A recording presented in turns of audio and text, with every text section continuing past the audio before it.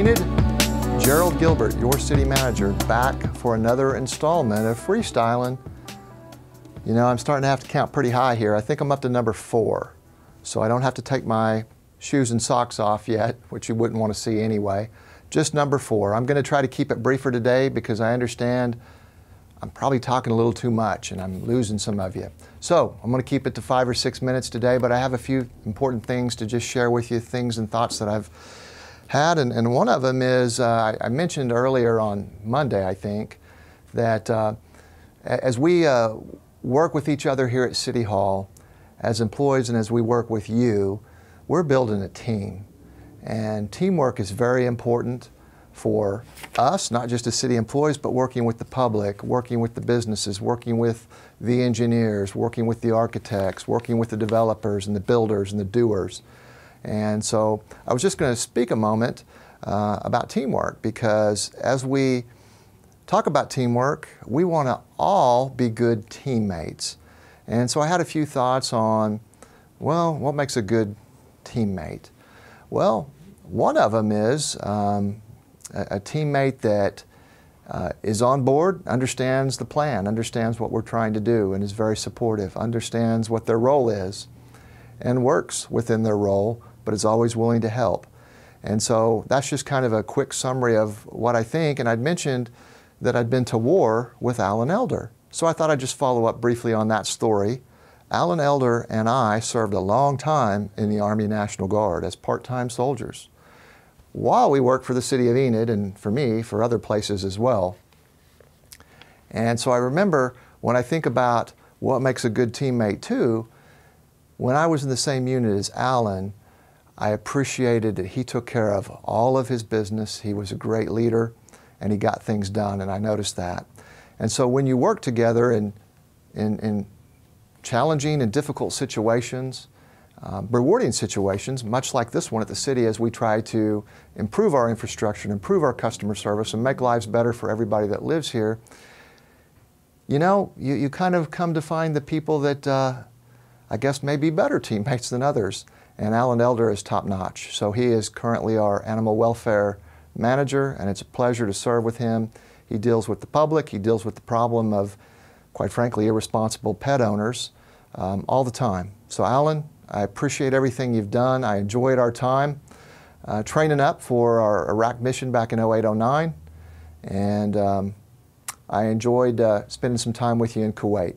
So moving on to the next topic. Budgets. It's budget season at the city of Enid. We've just gone through what seemed like many hours of budget talks with the City Commission. We feel pretty good about where we're at. We're very excited that in the draft budget we have a $20+ million capital projects plan that addresses infrastructure of all kinds: streets, water lines,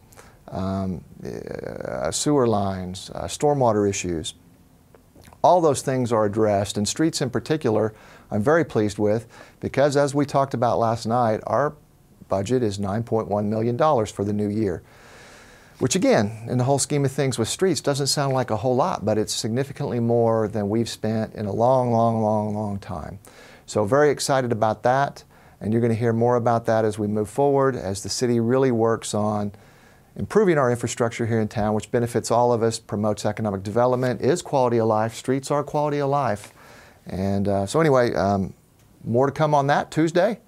We anticipate asking for approval on the budget. So if you have any comments or thoughts, feel free to share them with me or the City Commission. You can get their information off of the website, and they would love to hear your feedback. Let's see. Little update on my book. I haven't made much progress, sorry to say, on reading the book Tiny Habits. I think I mentioned it last time in my Freestylin', or the one that you're getting ready to see from last week. But I do know my wife has got that book already ordered. Thank you, Denise. I have no excuses. I have it sitting on my table, and now I just have to get it read. So I look forward to doing that. But as I thought about that, I thought, well, you know, we went out and bought the book. And I thought, you know, I didn't even have to buy the book. I probably should have just gone down to our own public library of Enid and Garfield County, and I bet they have the book. And I could have checked it out. I think they give you 2 or 3 weeks to read it. That's a reasonable time. And then when I'm done, I could have taken it back instead of having it fill up my bookshelves and lay around. So I'll probably do that on the next book, which there's always plenty. I don't read enough, and my guess is you may not read enough either. So I'm going to try to read through this, and I'm sure I'll learn things that will make me a better city manager and a better person. So I look forward to sharing some of those in the future with you. I wanted to recognize Marcy Jarrett, who's done a wonderful job as the Visit Enid Director for 11 or 12 years, done everything asked of her, and she has taken a position at Midwest City as the Executive Director of the Midwest City Chamber. So she'll be leaving us by the end of the month or so.